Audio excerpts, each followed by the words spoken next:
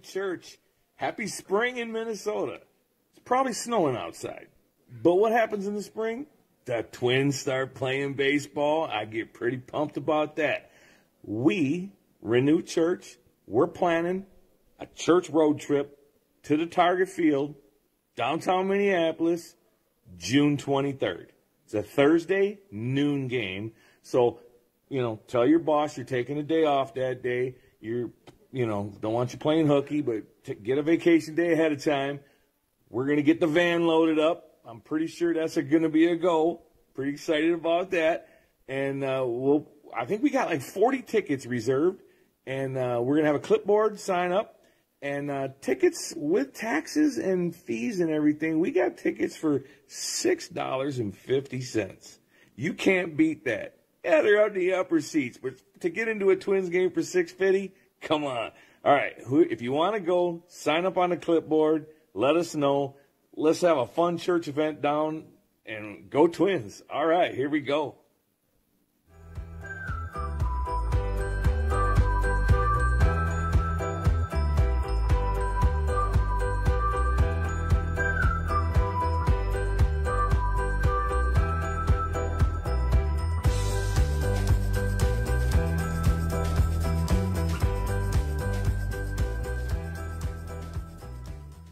How's your week been? Good?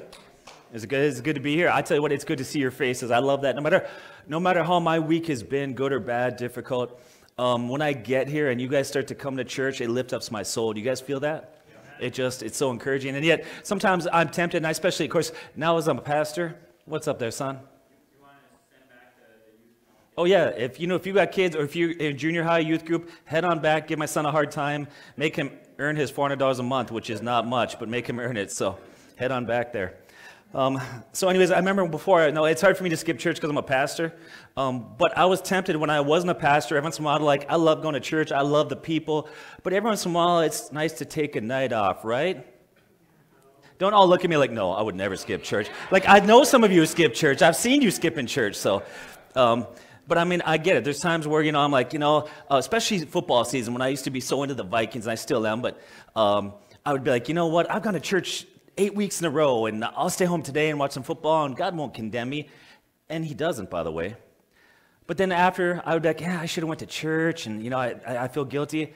But I tell you what, the times that I didn't want to go, but I ended up going, I'm always like, no, why'd I ever even consider skipping church, right? Is that how y'all feel? Praise God. So, hey, there's some pretty good things. I know I'm not going to get into it, but God is beginning to do great things here. 3 weeks in a row, we've had a nice attendance bump. We're seeing trends. Things are going the right direction. This week, I'm excited because this week, I'm heading down. I'm not getting a day off this week. I'm going to say that again, and this time after, I want you to be like, oh, you ready? Heading down the cities. I'm not taking a day off this week. No. It's supposed to be sorrow and empathy and all that. So I'm not getting a day off this week, but I tell you what, I don't care, because you know what I'm going to go down and do in the cities? Anybody know what's happening this week? We're aligned with Evangelical Free Network. Isn't that exciting? So that's that next step for us. And I'll tell you what, after that happens, we're still working out kinks in our systems, things that we got to get better at before God will send more people, check in, small group. But anyways, after E-Free, you know what the next big push is that I'm really excited for? Anybody know? Morgan Park move. Amen. Who's excited for that? That's going to be a game changer.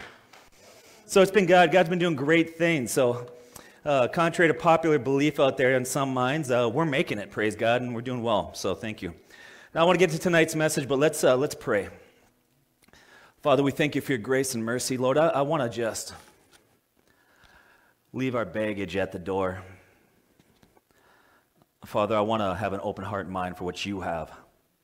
And those distractions can be so many different things. We come in here with baggage, and some of that baggage, Father, is theological baggage, things that we struggle to believe, even though it's clearly in your word. But Father, we always want to empty ourselves of all that and just really hear what your word says and what your spirit speaks to us. I pray that we come out here challenged, encouraged, growing in our faith and in our knowledge, and that we would leave here and take that knowledge out to the world like we've called to be and be a light. So Lord, once again, speak to us right now through your word. We pray this in Jesus' name. Amen. Is anybody excited to learn something tonight, to get some truth? Okay, I hope that you are. Here's the thing, and I believe this with all my heart. I don't care how bad of a preacher might be, right? okay?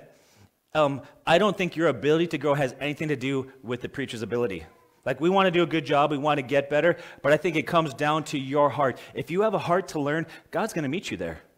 You see, a lot of people say things like, I'm not being fed by this, I'm not being fed by that. But I tell you, most of the times when we're not being fed, it's because we have a heart issue. But if you come to church with a heart, mind, ready to receive, I think that you're going to grow. And I hope that we will today. So going back to the book of 1 John, because we had, our Resurrection Sunday service last weekend. And last time we're in the book of 1 John, what we had looked at was John makes a statement 8 times in the book, and it was, by this we know. 5 chapters, only 101 verses, 8 times that comes up. Now, of course, as you kind of know, we use that statement, by this we know, to establish a point. And basically what we're saying is one thing confirms the genuineness of another. In order for this to be true, then this will be the result. So what John is saying to us is that, hey, if it is true that you're walking with Christ, then this is what your life will look like, right? Pretty clear stuff. So that's where we were at last time. And what John is saying, if you're a Spirit-filled Christian, if you are saved, the result of your life will be these 8 things. And he's saying if you have those 8 things frequently, then you can be assured you're a child of God. But if you don't have those 8 things, then you might want to re-examine your life. The 8 things he discussed, he said, is by this we know. 1 was that we know God. 2, that we abide in God, that we belong to God, that we are loving, that we are of the truth, that we love other Christians, and that we know the difference between truth from error, and that we are discerning. And so those are the 8 things that he kind of covered. Now this week we'll pick it up at the end of chapter 3. I'm going to read it, and then we'll break it down. So you're welcome if you take out your Bible there, but I think most of you either don't take it out or look at your phone, but here's what we're going to read today. It says this: My little children, let's not love in word and tongue, but in deed and in truth. And by this we will know that we are of the truth and shall assure our hearts before him. If our heart condemns us, God is greater than our heart and knows all things. Beloved, if our heart does not condemn us, we have confidence towards God that whatever we ask from him we receive, because we keep his commandments and do those things that are pleasing in his sight. And this is the commandment, that we should believe on the name of the Son, Jesus Christ, and love one another as he's given us a commandment. Now he who keeps God's commandments abides in God and God in him, and by this we know that he abides in us by the Spirit whom he has given us. So I want to break that down. What does that mean for you and I? Well, one of our key things here, you all look on the wall, see the posters there? If you got our new pamphlets, we want to keep reminding, like we've narrowed the bullseye. And what it is, there's 4 things that we want to prioritize. And one of them, we always want to make a priority, is new growth. I don't care how long you walk with Jesus, you should always be growing, right? And so every time that you come here and you hear a message, that's an opportunity, if your heart is right, to grow. You could leave here and say, man, I grew today. I grew in my faith. And here's the thing, if you grow in your faith and you grow in your knowledge, that will lead to new stories. New stories of life change and transformation, things like that. And so right now, today, we can begin to fulfill 2 of those points. I saw some new faces today, too, by the way. So that's 3 things we've accomplished today. Amen? So I want to break down verses 19 and 20. And this is where we left off. He said, and by this we know that we are of the truth and shall assure our hearts before God. But if our heart condemns us, God is greater than our heart, and he knows all things. He's saying, hey, you can have assurance, okay, if you're not feeling condemned. But he goes on to say, but if you do feel condemned in your heart, God is greater and he knows all things. So what does that mean? Okay? What does John mean when he says, hey, if you feel condemned, if you feel shameful or guilty, you know what, don't worry about it, don't sweat it. God loves you because Christ died for you, so no worries. Is that what John means? The answer to that is yes and no. See, I'm a good politician. No matter, you can't corner me. I got an out here in this one. So the answer to that is that what John's mean? Well, the answer to that is yes and no. Unfortunately, this verse has often been ripped out of context to the detriment of many people. They'll isolate that one verse and they'll ignore everything else that John said. And that's a bad practice. Not only is that a bad practice when you read your Bible, but that's a bad practice when it comes to life, right? How many of you guys have found that it's okay just to listen to part of your wife's conversation? No, it doesn't end well. So we know that context is important. So I want to take a closer look here at what that means. What does it mean when he says if you feel ashamed, if you feel condemned or guilty, if you feel bad? Does he say, you know what, no matter how you're living, don't worry about it because God's bigger than that? But sometimes that bad feeling that we have is not something to ignore. Did you know that? Sometimes God wants people to feel guilty. Did you know that? Sometimes God wants people to feel bad because that's the Holy Spirit warning us, and it's his act of love towards us. Now, I'm going to say that again because I know that people will disagree with me, but I want to say this. If you disagree with me, just know that you don't have God's word on your side. I'm like, you can disagree with me, but you're not disagreeing with me who you're really disagreeing with. You're disagreeing with God, right? So I'm going to say it again. Sometimes God wants people to feel guilty, condemned, and shamed. Did you know that? Now, I just know the thoughts like, no, not shamed. That doesn't sound right. That doesn't resonate with me. Well, once again, my opinion doesn't mean anything. Let's look at the Word of God. Okay? Now, I will say this. There are some times where people feel guilty, and they should. But there are other times where there are people that struggle to believe that God loves them and forgives them. They feel bad, and they shouldn't. Okay? So here's the thing. How do we know when we're feeling condemned if it's God or not? How do we begin to differentiate so we know? Is that just guilty feelings? Is that the devil lying to me? Or is that the Holy Spirit poking me? Have you ever struggled with that at times to know which one's which? If you've never wrestled with that, then there's a problem in your faith because you should. You should wrestle with that at times. Sometimes in life, if we ignore signs or symptoms, it can have devastating results. Because the symptoms in our life are pointing to something that needs to be addressed. Something is not right in your life, not healthy. In fact, sometimes those symptoms can be pointing to something life-threatening. Consider doctors, right? Let's pretend that, and this is true. I know this is true. There are people out there that have been really sick, and some people that have even died because they ignored warning signs. Maybe they were having shoulder pain, they feel lightheaded, they feel nauseous. You know, it could be a sign of a heart condition, right? Probably shouldn't ignore that because it could lead to death. I know that's happened to me a few times. I had that bad headache, cold, frustrated thing was going on for like 7 weeks. You know, and my family's like, you should just stop being a stubborn idiot and go to the hospital, you know? And I'm like, no, I'm fine. It's just a cold. And, you know, and I'm drinking NyQuil. And then finally, after 7 weeks, I went in and I had a sinus infection. You know, and so how many times in life do we ignore things that we shouldn't? Has anybody ever ignored a health symptom and later on realized that was something serious in their life? See, I got some hands there, right? So we get that. Well, here's the thing. Don't ignore the signs and symptoms in your life. And sometimes there are spiritual warning signs that God has given you. There are spiritual warning signs in your life that something is not right. And sometimes that warning sign is you feeling guilty or feeling condemned. That is God trying to get your attention like, hey, I love you, but I'm trying to tell you that your life is not in a good place. You shouldn't ignore that. So here's what I'm going to look at. I'm going to look at times that God wants people to feel shame and guilt and condemnation. And the reason why I'm going to start there, because that's not fun, but I just know, because I know the culture that we live in, and the Bible says that we want to gather people around us to teach us what we want to hear. I mean, I love hearing good things. I mean, I love when people are, I love, you're amazing, your preaching's the best, you're not fat, you're so handsome, and who cares about not having hair? Like, that's what I want to hear, okay? But you know what? It's not true. I am overweight, and I am bald, and, I'm not the best preacher. I get that. So I know that people struggle with this idea that God would really, at times, want us to feel guilty. But that's not what God's Word teaches. Here's how we'll start there. One of the works of the Holy Spirit, did you know that one of the things that the Holy Spirit does in our life, in this world, is to convict people of sin? Did you know that?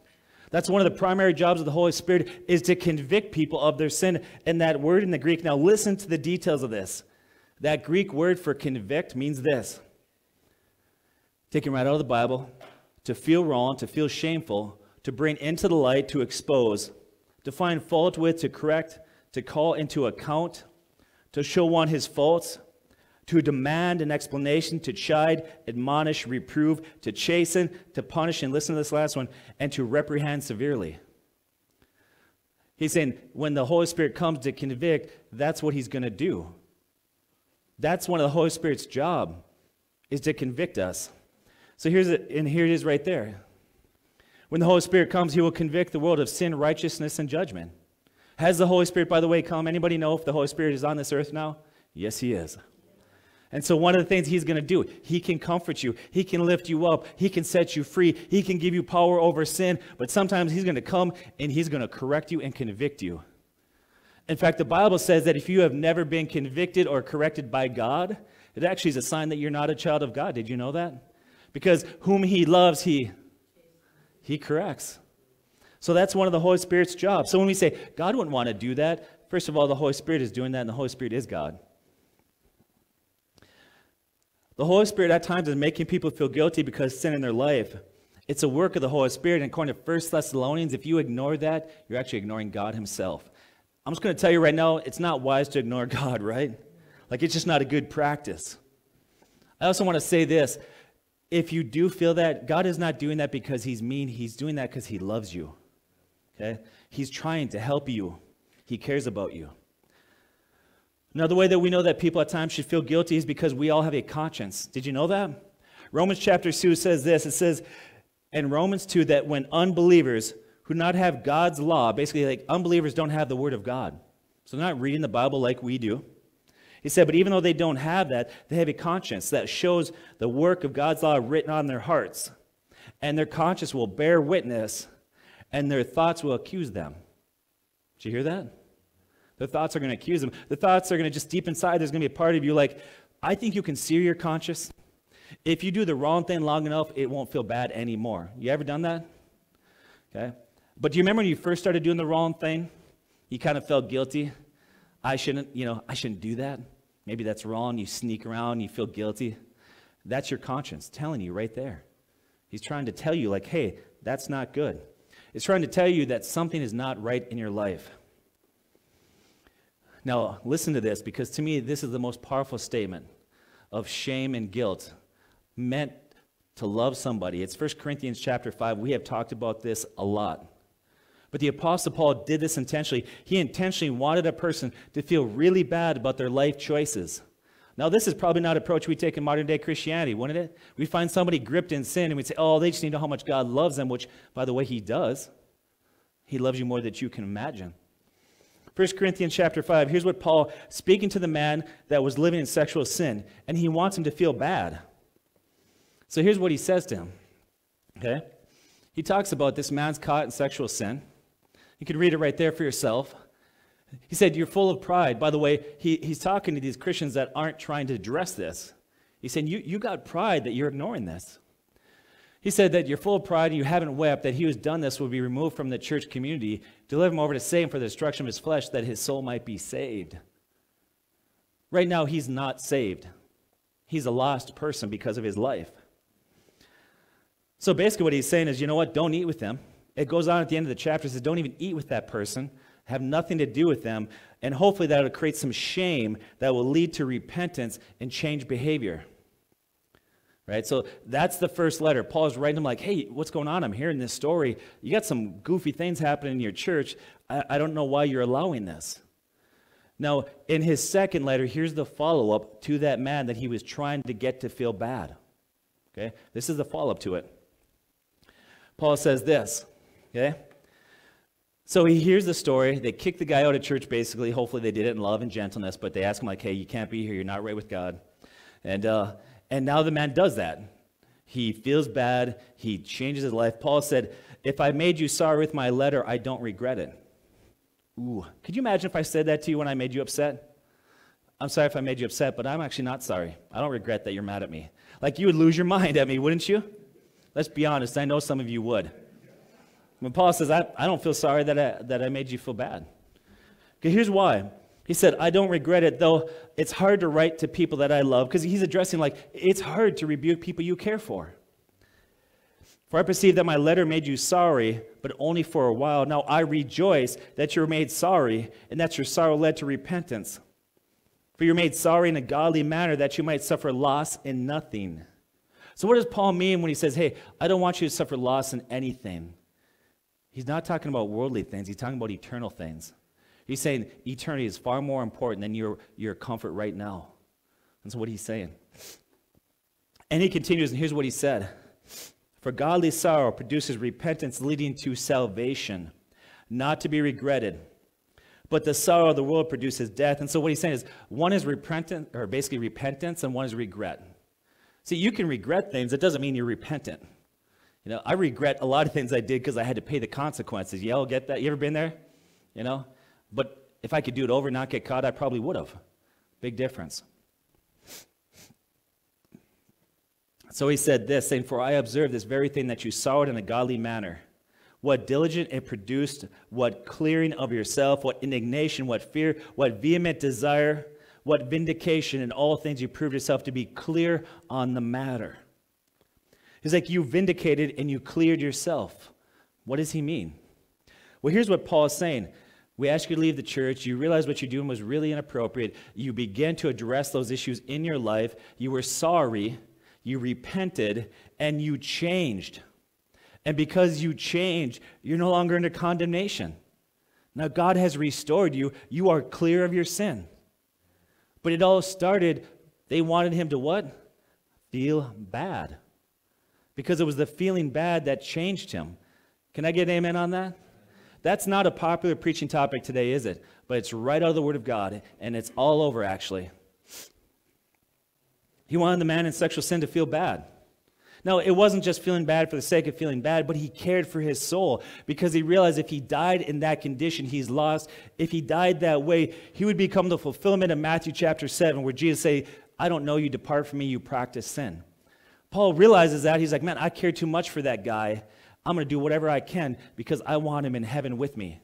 You know, sometimes when we need to realize that sometimes we feel bad in our life, but sometimes we see people that are feeling bad, and you know, sometimes we try to rescue them and we're actually working against the Holy Spirit. Did you know that?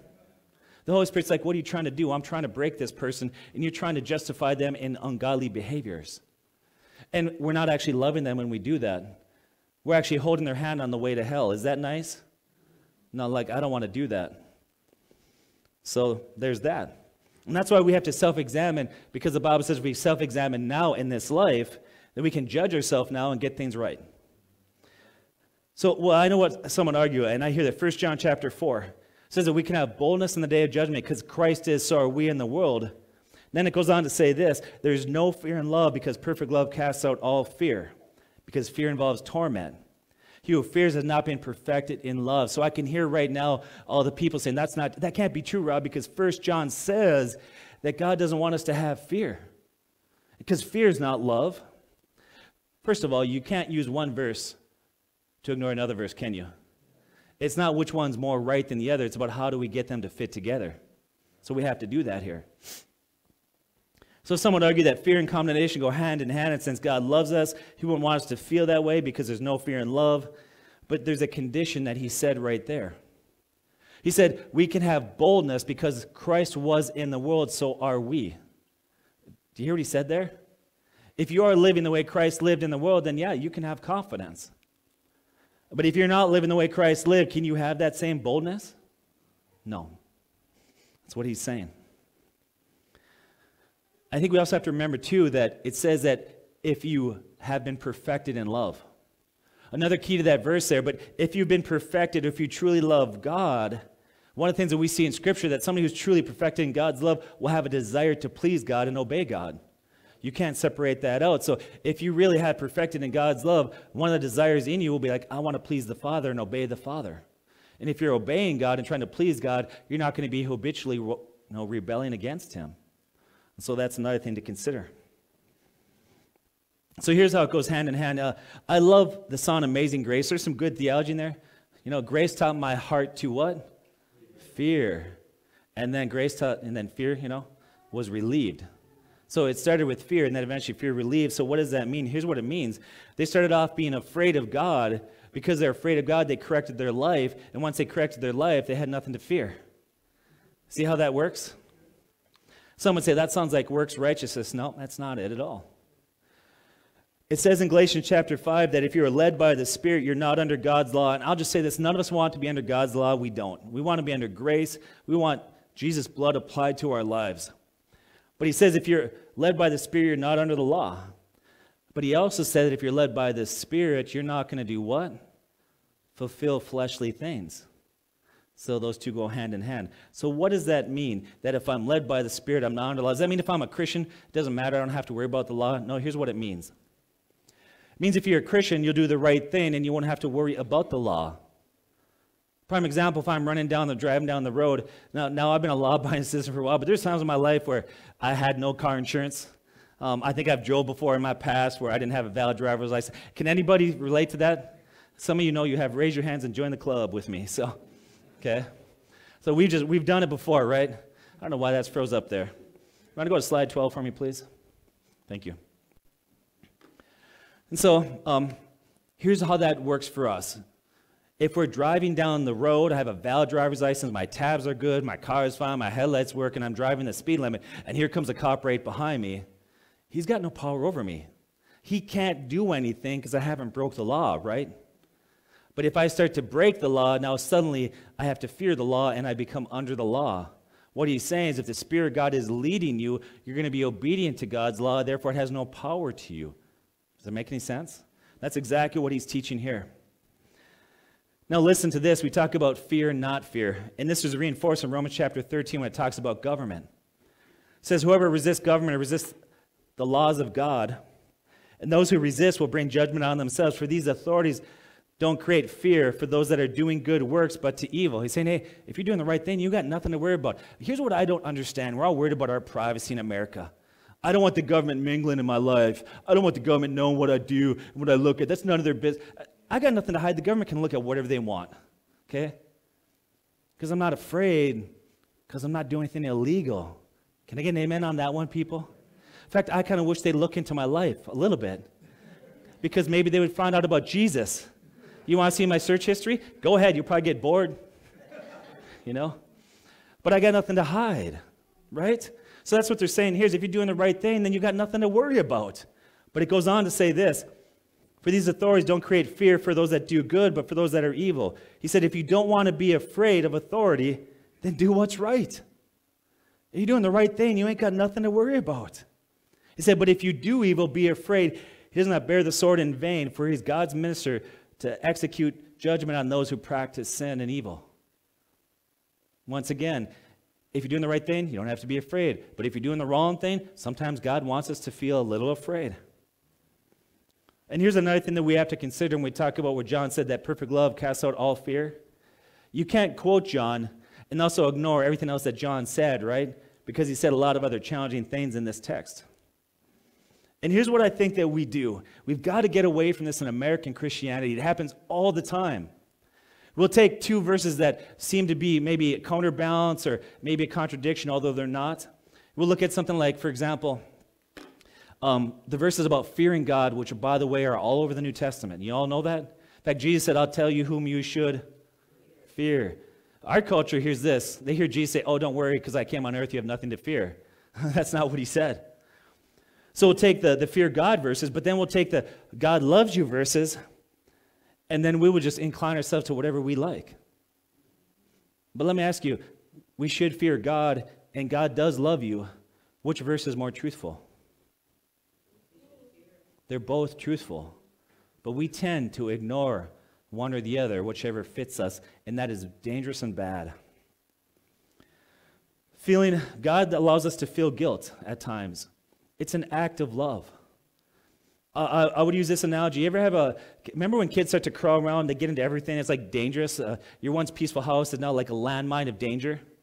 They're grabbing everything. Like, I remember Liz one time, we thought, the house is clean, she won't find anything. A couple minutes later, she's got a thumbtack in her mouth. I'm like, where'd that come from? You guys remember that, kids? You ever have a kid try to stick their finger in the outlet? Okay. Our kids did. That was last week. No, I'm just kidding. It was Christian. And we're like, go for it, Christian. Give it a shot. See how that works. No, I'm just kidding. So, the kid's about to put the finger in the outlet. Now, when they're a toddler, I can't sit down and say, well, let me explain to you about electricity and how that works in the human body and what's that. So, it's just lost on a toddler, right? But I can't ignore that because I love my child and grandchild. There's only one thing that I can probably do at that age, slap the hand. Everybody ever slap your kid's hand? Child protection agency's going to come get me now, okay? Because that's the only thing. So you slap the hand. No. And then the kid cries, and because it doesn't hurt. You know why the kid cries? Mom and Dad's upset with me. But that is a dangerous action. And feeling bad is what's going to be the safeguard to protect them. And sometimes us feeling bad is God's safeguard to protect us from things that can hurt us. But we don't want to feel bad. I'll tell you, sometimes we need to feel bad. Okay? Sometimes the Holy Spirit makes us feel bad. He's trying to get our attention to protect us. Okay? But now there are other times where you feel bad and you shouldn't. Because the devil likes to accuse us. So that's where it's hard to differentiate. That's why you have to know the Word of God. Okay? But I want to give you some other examples in Scripture that clearly show that there's a time where God wants people to feel guilt and shame and condemnation. And that people that are in that condition are in jeopardy and they need to wake up. Here's one right there. If anyone does not obey the word of God, do not keep company with him that he might feel ashamed. There's John chapter 3. It says that they are condemned already because they hate the light and refuse to come into it. Romans chapter 8 says that there's no condemnation, those who are in Christ Jesus, who do not walk according to the flesh but the Spirit. So it gives us a condition there to not feeling condemned. But if you're not walking according to the Spirit, then you've got condemnation. 1 Timothy chapter 5 says this. It's referring to widows in the church. He said they have turned to worldly desires. They have condemnation because they cast off their first faith. Then there's Jude chapter 1. And this is referring to men that are in church community. It's not unbelievers. It says, certain men have crept into the church unnoticed, long ago marked out for condemnation, ungodly men who turn the grace of God into an opportunity to live in sin and deny Jesus. So in those cases, he's saying they are condemned, and I tell you what, they should feel condemned. Okay. So how do we know if the condemnation, shame, or guilt is something to ignore and just feel fine trusting that God loves us and that he knows our heart? Or when is the time that's a wake-up call that we should pay attention to? Because that's the key. I think we've clearly established that times we should feel bad. Well, one, here's how you can tell. Context is key. Before John said that, he gave 8. Okay? He gave 8 statements, by this we know. And he also gave many other evidences in the book. So he lays out assurance if we are or if we aren't a child of God. So here's what he's saying. If you have those evidences that preceded that verse, if you have those evidences, right? And if you still feel bad, even though you look at your life and think, wait a second, I'm not perfect, but I'm not practicing sin. I love my brother, these sort of things. If that's your case and you're fulfilling the word of God, you're fine. What you need to do in a case like that, if you're obeying God the best that you can, is disregard your subjective feelings and trust the word of God that affirms that God loves you and you're okay. Because your feelings will mess you up.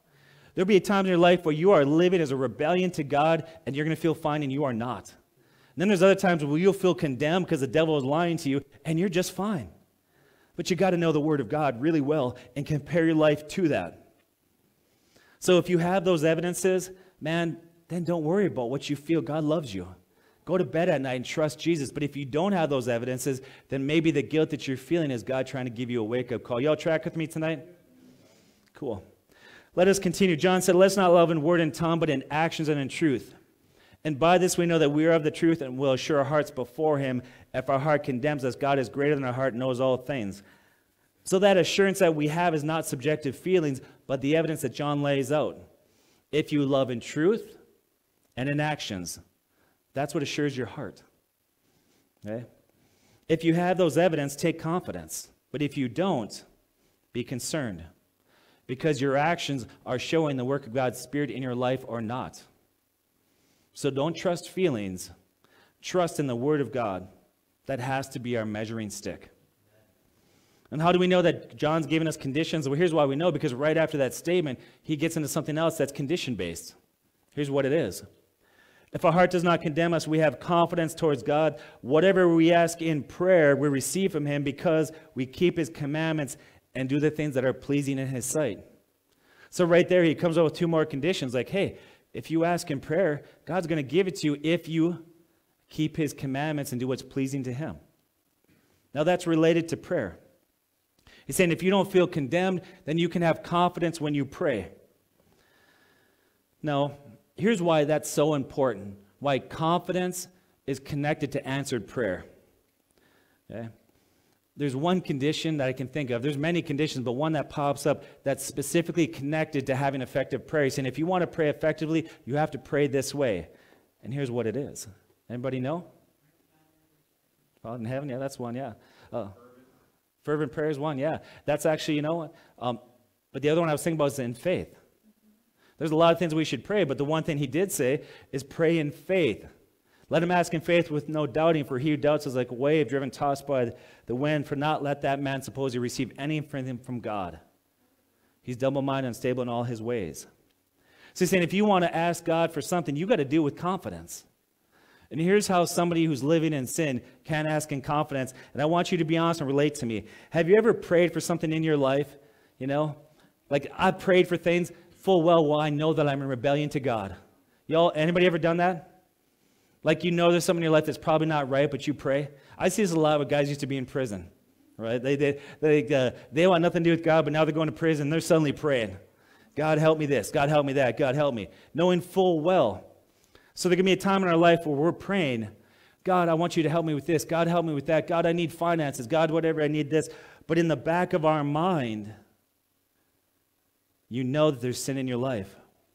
You know that you've been neglecting a relationship with God. You know that you're not close to him. So you're trying to pray in faith, but you have that whisper in the back of your head that's creating doubt. Can anybody relate to that? Has anybody ever done that? I have. Like, God, I really want you to come through. Years ago, this happened to me. I was talking to God about my wife, Brenda. And she didn't do anything wrong. I was just stupid. But I just felt like she wasn't submitting an issue in our marriage to me. And I was new in my faith, and I read the, wives, submit to your husband. I couldn't wait to show that to her and just, And so I'm like, I can't wait to show her how wrong she's been. And I'm talking to God, and he just rebuked me. He said, well, that's funny, Rob. So you want your wife to submit to you, huh? He said, but you won't submit to me. He said, I've been telling you to change some things in your life, and you haven't listened, so you need to stop worrying about other people and watch your own bobber. Can I get an amen on that one? So sometimes we're praying, but we know that he's not going to hear our prayers because deep inside we're in rebellion, so we're praying, but we can't pray in faith. So that's one key thing. Here's the other thing I want to ask you. Christianity, I hope you all get this one right. Is it religion or relationship? Amen. You guys got it right. Good job. Derek is going to take y'all out for Dairy Queen afterwards. So, and by the way, his bill for his family is probably not much bigger than it would be for all of us. So just remember that I said, or you guys said, it's a relationship, right? Like we admit that, okay? And here's what happens for a lot of people. A lot of people want the benefit of a relationship without the expectations or responsibility of a relationship. Jesus said, you are my friends if you do whatever I command. That's a condition to that relationship, right? John said, whatever we ask from God, we receive because we keep his commandments and do what's pleasing to God. There are prayer conditions. Did you know that? There are conditions to having your prayer answered.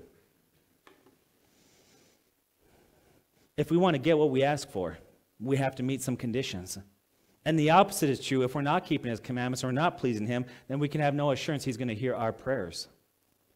I think in our culture today, we act like God is obligated to answer our prayers. We're just praying all the time. It's like, God, you're up there. You're our big Santa Claus in heaven. Just going to do whatever we ask of you. But if we choose not to be in a relationship with God, why would he answer our prayers? Didn't we all just agree that it's a relationship and not religion? How many people in our culture today who have nothing to do with God will say, hey, I'm praying for you, or a tragedy will hit. We see our politicians, you don't know anything about Christ in life, but man, all of a sudden something will happen and they're praying publicly. But at other times, they don't go to church, they don't pray, they don't praise God, they don't read or obey his word. But on a drop of a dime, when trouble comes, they assume that God's going to hear their prayers. But that's very illogical. And I'll give you an example. Let's say I go fill up my gas tank, I get there, put in $65 in the Kia, and then I'm like, oh no, I can't find my wallet. Oh, man. So I go in and I ask the clerk, I'm like, man, I don't have my wallet, but would you pay my $65 gas bill? What do you think's going to happen? He ain't going to do it. He's going to look at me like I'm crazy, probably, right? But I believe this, if I were to call Jesse, or if I were to call Derek or one of you and said, man, I got to the gas station, I went to fill my tank, and I can't find my wallet, I'm stuck here with the bill, I believe that you would probably come help me. Why would you help me and the clerk wouldn't? Because we have relationship. See, it's a game changer, isn't it? And that's what changes everything. It's about relationship. And here's the thing with God, is that God works on the same level. The economy of God is relationship with him if you want to get things. God has no obligation to answer our prayers for those that reject that relationship. We saw that 1 John chapter 3 said that, but here's some other examples. Now listen to this. I've asked people certain things that are Christian. I'll say things like, does God hate? And they're like, no. I'm like, well, the Bible teaches it. And I've asked people like, is there times where God would not hear your prayer? I've had people say that God always hears our prayers. I'm like, well, you need to read your Bible. So here's one example here. Okay? Your sins have separated you from God so that he will not hear your prayers. Proverbs 15. The sacrifice of the wicked is an abomination to God, but the prayer of the upright is his delight. There's Proverbs 15 again. The Lord is far from the wicked, but he hears the prayer of the righteous. Let's continue. The one who turns away his ear from hearing God's word, even his prayer, is an abomination to God. And some would say, well, that's Old Testament. Okay. Here's the New Testament verse for you. Whoops. New Testament right there. For the eyes of the Lord are on the righteous, his ears are open to their prayers, but the face of the Lord is against those who do evil. Here's Isaiah. It says, your new moons, your appointed feasts, my soul hates. They're a trouble to me. I'm weary of bearing them. This is all the religious stuff they're doing, right? He said, when you spread out your hands, I will hide my face from you. Even you'll make many prayers, I will not hear you. Your hands are full of blood. Wash your hands. Make yourself clean. Put away evil doing before my eyes. Cease to do evil. Learn to do good. Seek justice. Rebuke the oppressor. Defend the fatherless. And plead for the widow. Here's some more. This one's crazy. Think about what he said to Jeremiah. He said, don't pray for these people nor lift up a cry or prayer. Don't make intercession for them because I am not going to hear you. He says it again in Jeremiah 11. He says, do not pray for these people. Don't lift up a cry. Don't pray for them. I will not hear them. Okay? I'm just going to say this. Did you know that all prayers, God doesn't hear all prayers, nor will he answer all prayers? He's not going to answer all prayers. And what's funny is it's not that he does. I think he wants to. But often the times I want God to answer the prayers, the same people say, God, I want nothing to do with you. I want you out of my life. I have no desire for you. Oh, God, I'm in trouble. Would you help me? God's like, well, you don't want me. You've rejected me. There you go. So if we want our prayers answered, be in a relationship with God. Because here's the thing. He loves the prayers of his children. He loves your prayers when you're in right relationship. It's precious to him. Let's continue. John says, whatever we ask, we receive from him because we keep his commandments and do what pleases in his sight. Conditions to prayer there. We have to do what's pleasing. It says his commandments, that we should believe on his son, Jesus Christ, love one another as he's given us commandment. So it's saying if you want to have confidence when you pray, there's 4 things you have to do. You got to please God, keep his commandments, believe in Jesus, and love one another. That's pretty simple, right? Let's talk about believing with Jesus. That's one of the commandments. This is more than intellectual assent. To believe in Jesus is to believe in everything that Jesus said. Would you all agree with that? And Jesus said the same thing. He said this. He's like, why do you call me Lord, Lord, and not do what I say? He's saying it's illogical that you say that you believe in me and don't do the things. And here's what it comes down to. A lack of obedience is actually revealing a lack of belief. Did you know that? That's what it really is. So if you say you believe in Jesus, awesome, that's going to open up a lot of other things. Another one they said here, and this one is tough, man. I am so... Lately, my flesh has been wanting to rise up in me, so just pray for me, okay? We have to love one another. And I said there's 2 things I want this church to be known for. I want to be known to love well, and I want to be known to be a theologically deep church. Because I think if we get those 2 things right, everything will be okay. But man, there's so much division amongst Christians, so many Christians that fight. It grieves the Holy Spirit. It hurts our prayers. I really want us to ask, what does it truly mean? If God said, I'll answer your prayers if you love other Christians, what does it truly mean to love brothers and sisters in Christ? Don't just glaze over that. It's important. Okay? What does love do? Or better yet, what does love not do? I tell you what, this was another week. Had nothing to do. This church is going so well. I love you guys. I mean, years ago, I was like, I'm done. I'm going to go get a job at Walmart. You know, like I've had it. But now I'm like, man, I love Renewed Church. I love the future here. But I tell you what, there are some Christians that are no longer part of this church that just crush my heart. They don't love. And it's sad. And it's difficult. But here's the thing. Do you think that God is pleased with Christians that are so cruel to one another, divisive, backbiting? No, he's not going to hear their prayers. Like, it's a serious thing. God doesn't like when his kids fight. It's not cool. That's probably not even a word they use nowadays. Cool. That's like from like the 70s or 80s, but y'all get it. You look like you're about my age, so. The third condition is this. Okay, we have to please God. Living to please God, well, that's huge and somewhat vague, isn't it? Just please God. Oh, that's great. Now, we're really wrapping it up here in 4 minutes. We'll be done on time, I swear.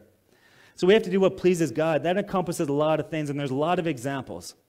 So I want to just discuss a few verses that kind of give you some food for thought on what you can do to please God. One, it says, without faith, it's impossible to please God. So he's saying, hey, you want to please God? Have faith. But here's the thing. If you look at it, it's in Hebrews chapter 11. It's more than having faith to believe in Jesus and that he died for you. The whole chapter is filled with examples that people that did radical things by faith. These are people that didn't just go to church on Sunday with faith. They were stepping out radically with their finances, with their kids, their job, sharing the gospel. They were living a little dangerously with their faith. And if you want to please God, live by faith. Y'all live by faith Monday through Friday? Or do we play it safe? You want to please God? Step out in faith. Peter screwed up, but God loved that he had faith. I'll tell you what, when I play it safe, not much happens. But when I step out, God has showed up big time. Live by faith. We're to live righteously. 1 Thessalonians says this. He said, I urge you more and more just how you received and how you ought to please God. That you know the commandments. This is the will of God, your sanctification. You abstain from sexual morality. Romans chapter 8 says, those that are in the flesh cannot please God. 1 Corinthians chapter 10 says that with most of the people in the Old Testament, God was not pleased. Their bodies were scattered in the wilderness. They became our examples that we should not lust after the things they did, nor become an idolater. Hebrews chapter 13 says, don't forget to do good and to share, for those sacrifices please God. So those give you more things to do. Here's what I would simply say to you and I, when it comes right down to it, is this. If you want to please God, then you have to know the will of God. I would encourage you to spend time in the Word of God daily. Remember, God the Father looked down at Jesus, his son. He said, this is my son who I am well pleased. He was pleased with Jesus. So if we want to please God, here's what I would say. You know the old WWJD? Or what would Jesus do? Or maybe we could say, what did Jesus do? If you want to please God, do like Jesus, because he pleased his Father. And if you do what Jesus did, you'll please God, and he'll hear your prayers. Now, when I talk about pleasing God, I am not referring to perfection. Don't get caught up in that loop. Okay, I'm not referring to perfection. I would say this. Remember, God is a Father who loves you. He's pulling for you, and he's not against you. When I look at my kids, I don't expect them to be perfect, but I am pleased when they see that they make a genuine effort. So you make a genuine effort with God. Be genuine, and you'll please him. Then the last thing here as we close it out in prayer, he said this. He who keeps my commandments abides in God and God in him. And by this we know that he abides in us by the Spirit he's given us. He's saying, if you keep my commandments, it shows you're actually mine. And here's how you can know that I'm in you and you in me, because I'm going to give you my Spirit. It says this right now, that the Holy Spirit is actually the seal or guarantee of your salvation. Now, this is the one that we've said many times. You want to know whether you're pleasing to God, a child of God, if you've been born again, faith only saves. But if you truly believed, you will be regenerated by the Holy Spirit, and there will be evidence of that. But so many Christians just ignore that. I would encourage you over and over, don't rely on subjective feelings to determine whether or not you have the Holy Spirit. Rely on the Word of God and look for the evidence of the Spirit of God in your life that you're a child of God. And you can know beyond a shadow of a doubt. Next week, we're going to do 1 John chapter 4. We're going to get through this book. It'll be like 2-3 years by the time I get through it. But no, we're getting there, chapter 4. I hope you guys really take this to heart. And here's the thing. When I look at many of you, I know many of you, man, you're right. Like, you love John's letter. Many things that we talked about, I see in your life. But like I always say, it's not our job just to get truth and keep it inside. Take this truth to somebody who needs it. Amen? Let's pray. Father, we thank you for your grace and mercy. Oh, Lord, so much to consider there in our life. But Lord, there's just so many things also that are amazing. The fact that you're a God that does hear our prayer is unbelievable. Lord, we do want to please you. We want to seek you and obey you. But Lord, I pray that we never caught in that trap, that we do it because it's a means to an end, but rather we want to please you and we want to pray to you because, Father, we want to be in relationship with you because we love you the way that you loved us. So, Lord, change our lives for your glory. We pray this in Jesus' name. Amen.